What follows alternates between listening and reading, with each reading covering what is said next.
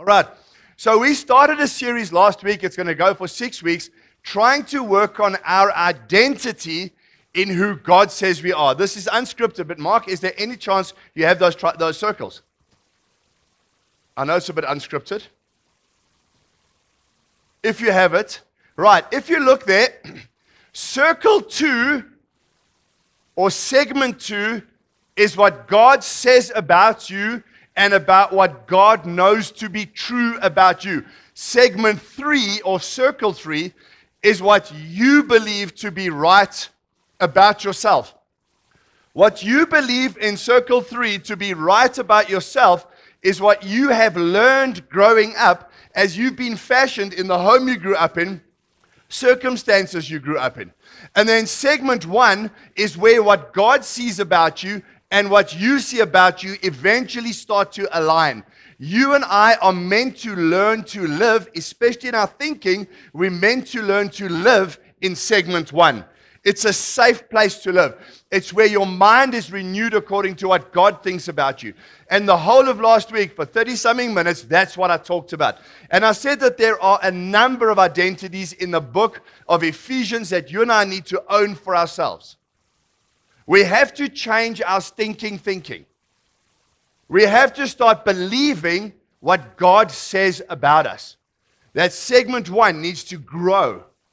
And so today we're going to handle the first of them. So if in your identity workbook, you'll see on page 6 are your Sunday notes for today. All right? If you've got a pen, right in there on the top, here's your heading. I am a child. Maybe write that in.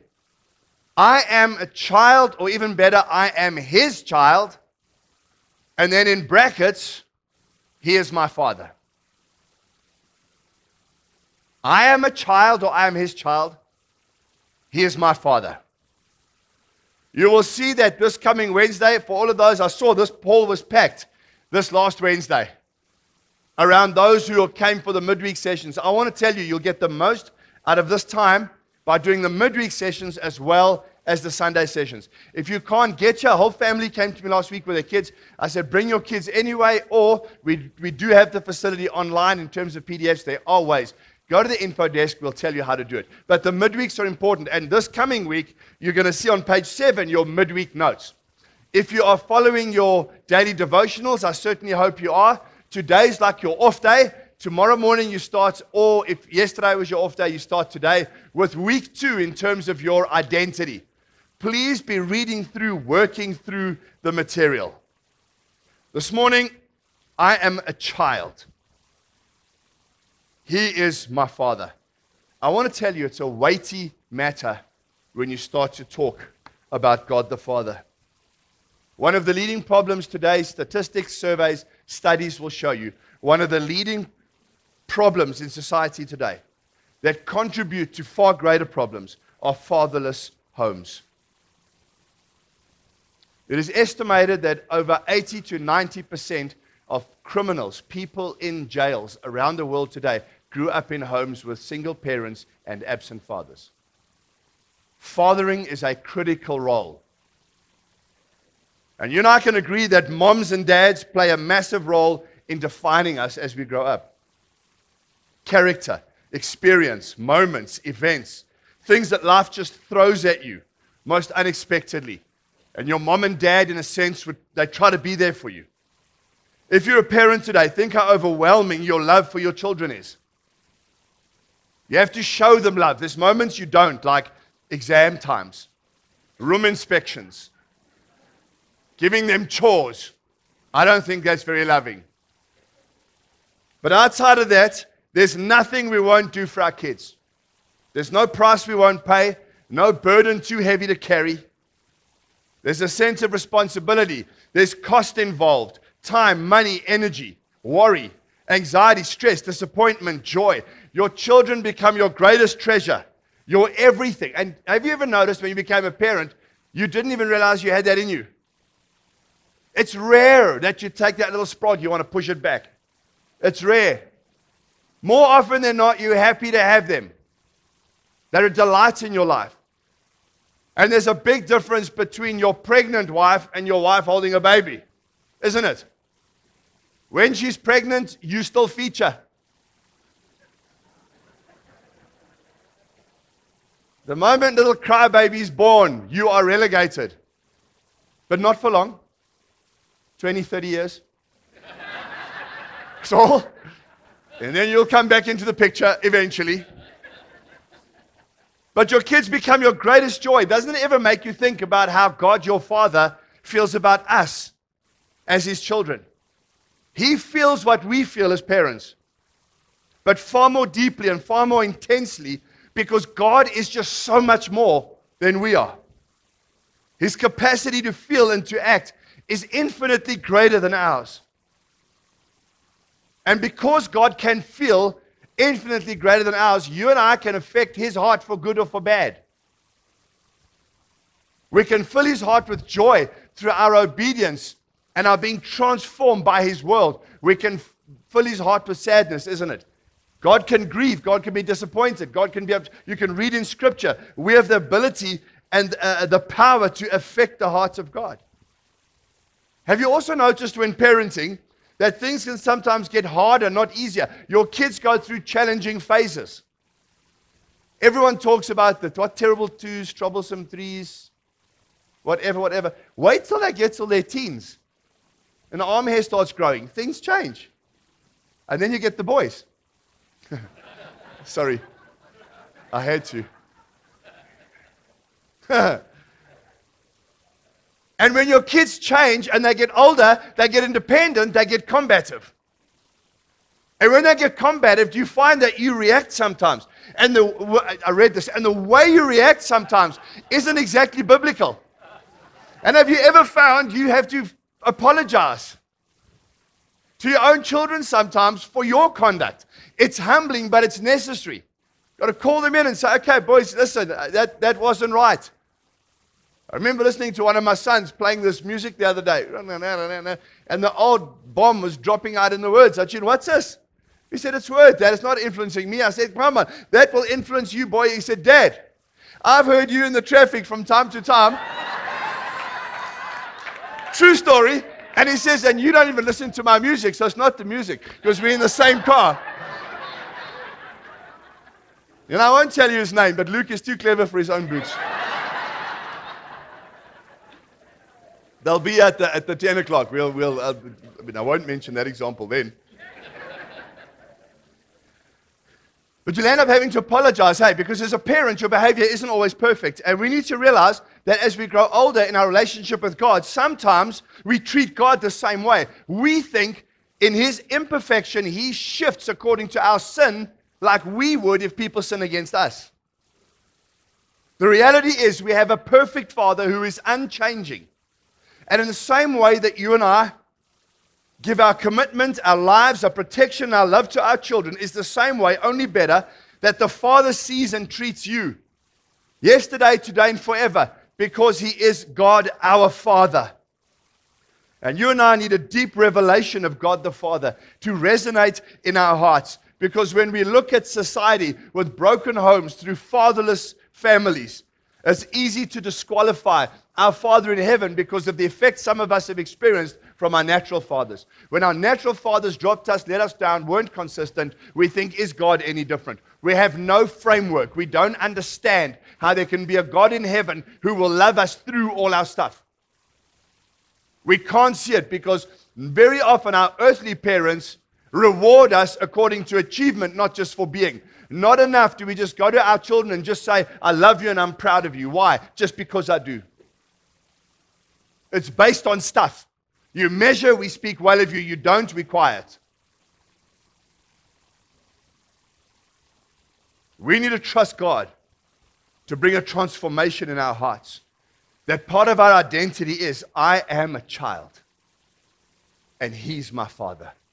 That's the whole thing for this morning. So if you turn to page 1 in your identity book, right to the beginning. Read out of Ephesians chapter 1. It's our anchor series. Starts like this, verse 1. Paul, an apostle of Christ Jesus by the will of God, to God's holy people in Ephesus, the faithful in Christ Jesus, Grace and peace to you from God our Father. Maybe underline Father if you want to, or circle it. I did in my Bible, in my notes. Grace and peace to you from God our Father and the Lord Jesus Christ. Praise be to the God and Father. Underlined it again. I circled, sorry. Praise be to the God and Father of our Lord Jesus Christ, who has blessed us in the heavenly realms with every spiritual blessing in Christ. And then verse 17, I'll read to you, says, I keep asking that the God of our Lord Jesus Christ, the glorious Father, and I circled it.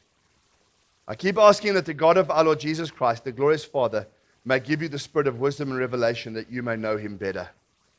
We need to learn to know him better, friends. If we go back to verse 4, key text for this morning. For he chose us in him before the creation of the world to be holy and blameless in his sight.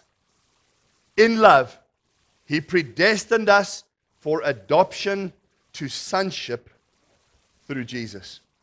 Think about the idea of adoption in South Africa today. If you've been adopted and the process has gone through now and it's finished, do you know that all your previous names on your original birth certificate are erased and you are issued a new birth certificate with your new name? And your new birth certificate contains the names of your adopted parents and their surname, and immediately you step into a new name, a new identity, and a new inheritance.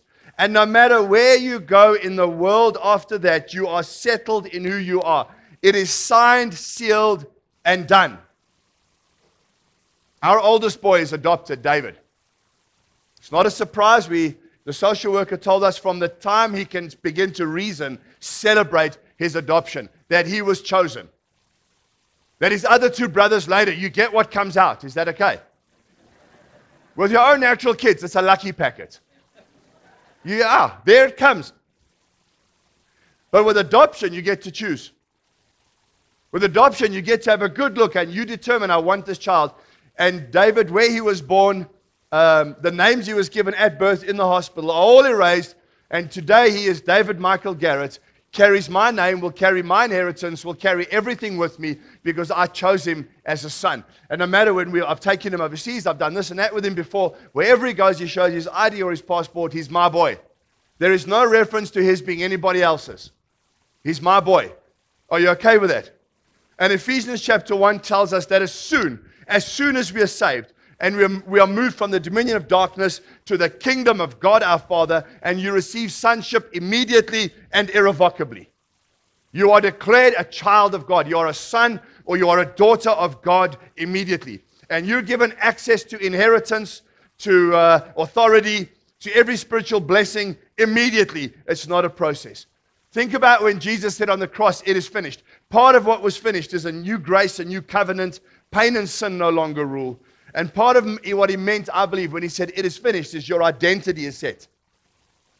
I paid a price that your identity can be set. You will be bought. Sonship will be given you through the process of adoption. And you will belong to God as a father. Jesus was passionate that you and I understood God as Father.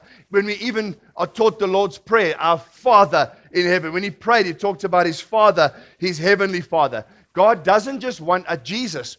Does not want you and I to just see God as a ruler, as a king, as a sovereign. He wants us to know him as a father. John 14:6. Jesus said, I'm the way, the truth, and the life. No one comes to the Father except through me. Through Jesus, we get to be in relationship with the Father. And I want to say to you this morning that relationship with a heavenly Father is the ultimate reality for you and I as believers. And I also want to say your conduct with others is a direct reflection about the way you are allowing or not allowing your Father in heaven to father you. It's how much you allow him to. And Jesus wants us to know about the Father. So in one of the most brilliant parables that he tells, Jesus tells a story about a son who is prodigal, which means wasteful. But actually, Jesus is teaching us about what the Father is like through this parable. We should actually call it the parable not of the prodigal son. It should be called the parable of the loving Father. Let's look at some of the characteristics. In this passage we're going to look at now, there's a lost coin, a lost sheep, and a lost son. And Jesus is saying in all three instances, something has been lost that needs to be reclaimed. And in this particular story, what needs to be reclaimed for you and I is the attitude and the character and our perception of the Father. Many of us can identify with the prodigal son or the older brother, but how many of us can identify with God as our Father? So if you have a Bible, please turn to Luke chapter 15, verse 11. Luke chapter 15 and verse 11. To illustrate the point further, oh, wait a second, that's New Living Translation. I want to go to the NIV. I love that I can have like every Bible on here. It's so lacquer. Jesus continued. There was a man who had 2 sons. The younger one said to his father, Father, give me my share of the estate. So he divided his property among them. Not long after that, the younger son got together all he had, set off for a distant country, there squandered his wealth in wild living. After he had spent everything, there was a severe famine in that whole country. He began to be in need. So he went and hired himself out to a citizen of that country, who sent him to his fields to feed pigs. He longed to fill his stomach with the pods that the pigs were eating, but no one gave him anything. When he came to his senses, he said, how many of my father's hired servants have got food to spare, and here I am starving to death? I will set out and go back to my father and say to him, Father, I have sinned against heaven and against you. I'm no longer worthy to be called your son. Make me like one of your hired servants. So he's got a plan now. So he got up and he went to his father. While he was still a long way off, his father saw him, was filled with compassion for him. He ran to his son, threw his arms around him, and kissed him. The son said to him, Father, I have sinned against heaven and against you. This is the script, remember. I'm no longer worthy to be called your son. But the father said to his servants, quick, bring the best robe, put it on him, put a ring on his finger, sandals on his feet. Bring the fattened calf and kill it. Let's have a feast and celebrate. For the son of mine was dead and is alive again. He was lost and is found. So they began to celebrate. A dad lives with his 2 boys on the farm.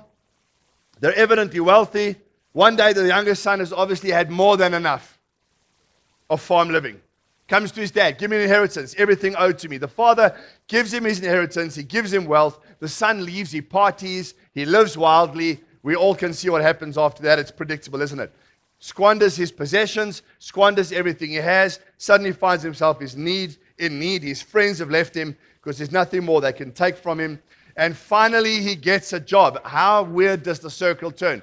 From being a younger son on a farm in a place of authority, he's now a nobody on another farm with no authority. From a son, he's now a servant, and he's got absolutely nothing. All he can do is feed pigs.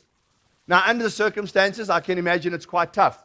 He's obviously in a different country. He's a Jew, but he's in a different country, and he's not supposed to have anything to do with pigs. Now he's got to feed them. He can't even eat pig pods. Was it because there was no food for not enough food? Was it because they were watching him? I don't know why. But he could feed the pigs, but he couldn't even take enough for himself.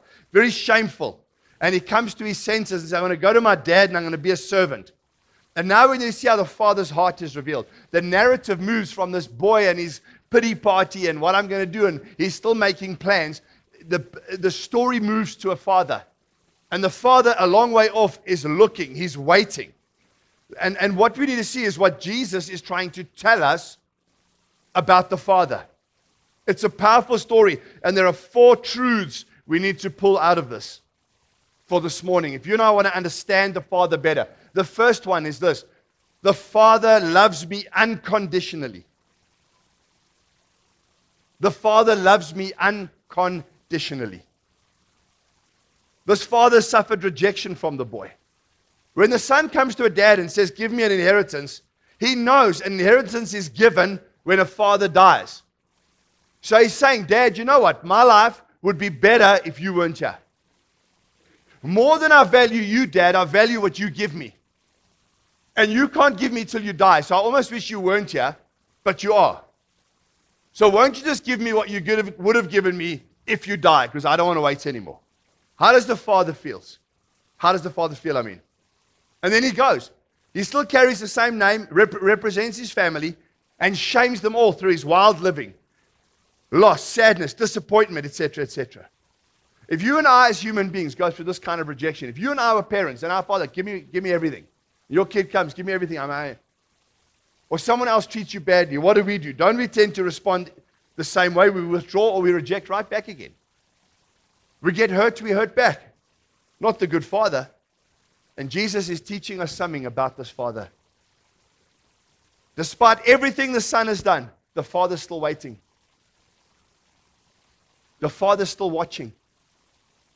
The Father is still willing to lavish forgiveness, acceptance, and love on that boy. Not once does the Father's attitude change towards the Son, regardless of what he's done. And over again, the Bible tells us how much the Heavenly Father loves us. 1 John chapter 3, verse 1. See what great love the Father has lavished on us, that we should be called children of God.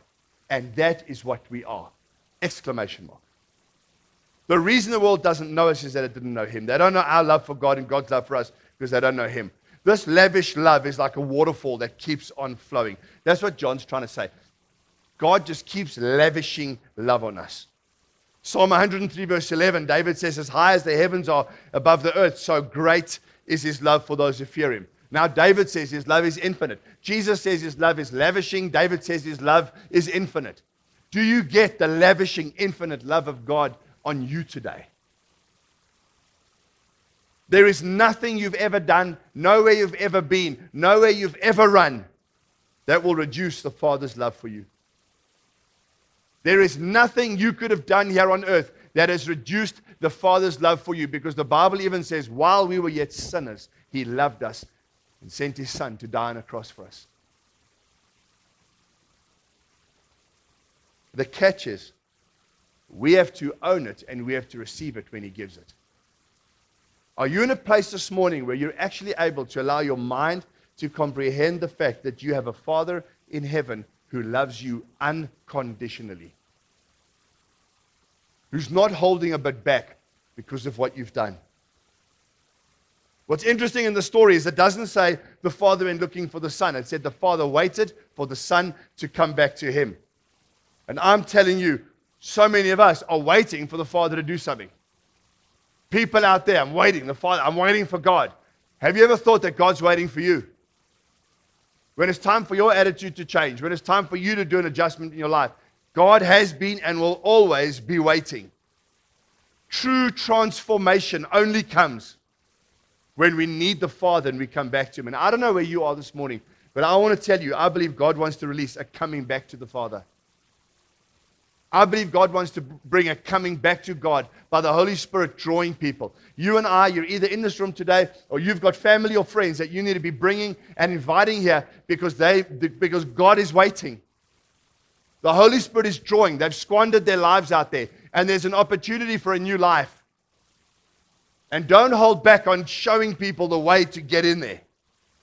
In the heart of the Father is a longing, a waiting, and inviting. He longs to be with us. And He will love unconditionally, number one. Number two, the Father not only loves me unconditionally, the Father embraces me. The Bible doesn't say the Father waited looking down the road. He saw a speck. He knows it's His Son. And He runs, it doesn't say that. He ran to His office, got out his study, his journal, and reread everything He'd ever written that boy had done. And while the sun's still coming, He looks at it and says, oh, let me just remember. Let me get angry with everything that little toffee did. Look through it, call your friends, call the other servants, slander his name a bit. I want you to know what so-and-so did this wrong for me. Wait till that little guy comes here.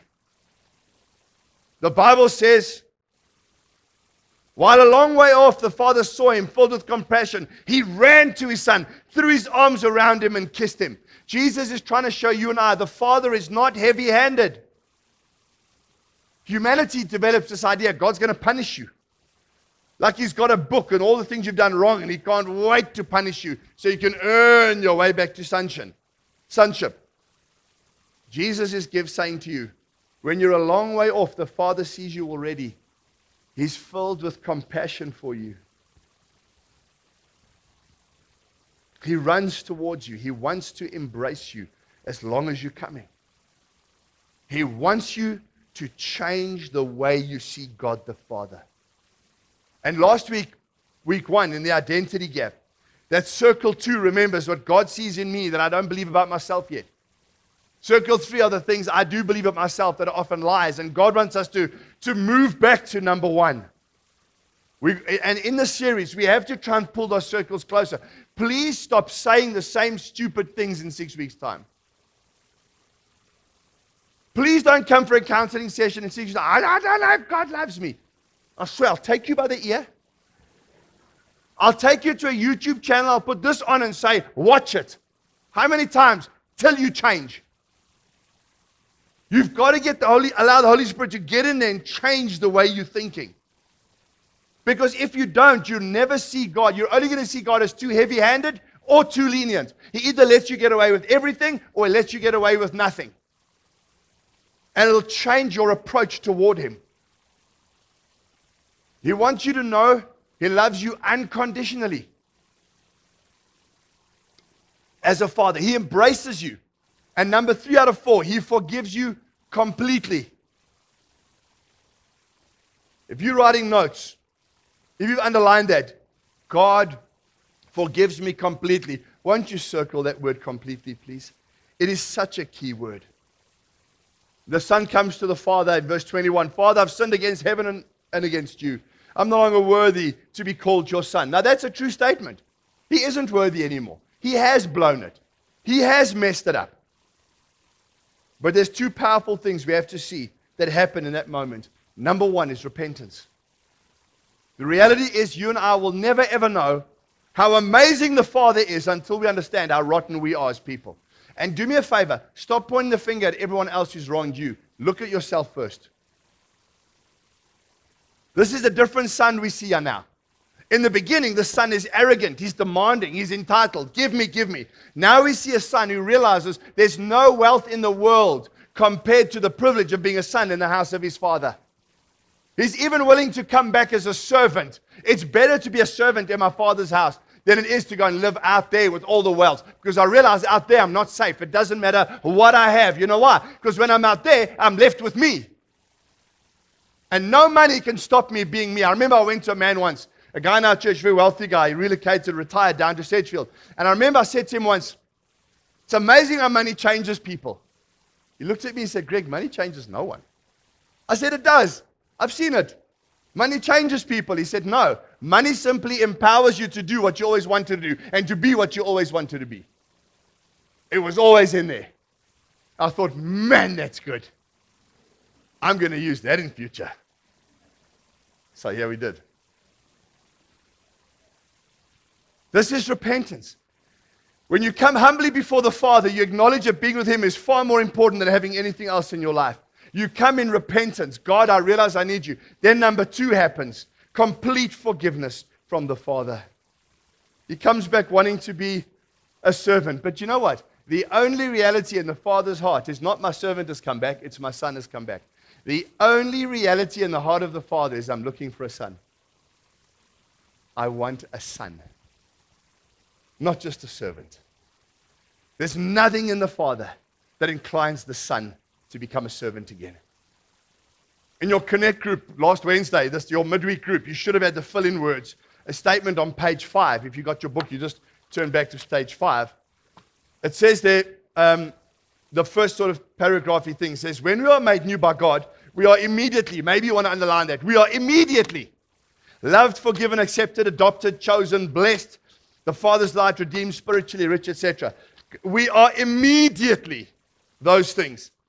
Immediately. This is not progress. You need to own the word immediately. You're right. You are immediately forgiven. Receive your forgiveness. You see that guy went to go and get a mamba out of someone's, this week, out of someone's car. Hey, the mamba bit them. Guess what? Immediately. They went to the doctor and literally stopped breathing in the doctor's room 15 minutes later and got resuscitated immediately. Boys, when your wife looks at you and says, the garbage needs to go out, I suggest immediately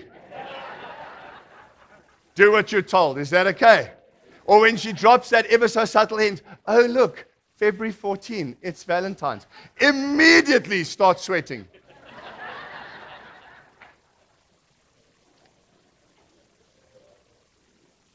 Number 4, the Father transforms me. This little boy leaves home arrogant, he comes home humble. He leaves home self-centered, he comes home father-centered. He leaves in rags, his father gives him a robe. He leaves barefoot, his father gives him shoes. And in that culture, sandals were not given to servants or slaves. Only sons wore shoes.